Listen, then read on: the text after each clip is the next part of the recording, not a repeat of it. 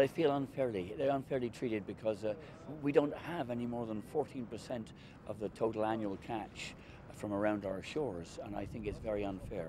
And most of the fish comes from around our shores. That's Great Britain and Northern Ireland, of course, and it's time something was done. I think possibly the possibility of coming out of the Common Fisheries Policy if we can.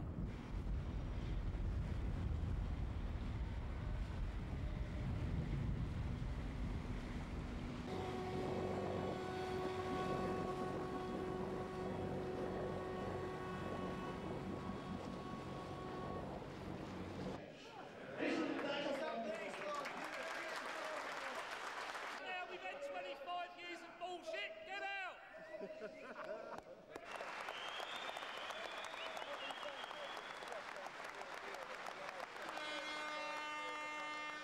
We're all agreed that the Common Fisheries Policy is a disaster. It's a disaster we should never have accepted in the first place.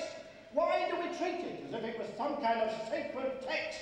Oh, we challenged in Europe, of course. We're challenged before the European Court, but they have no sanctions.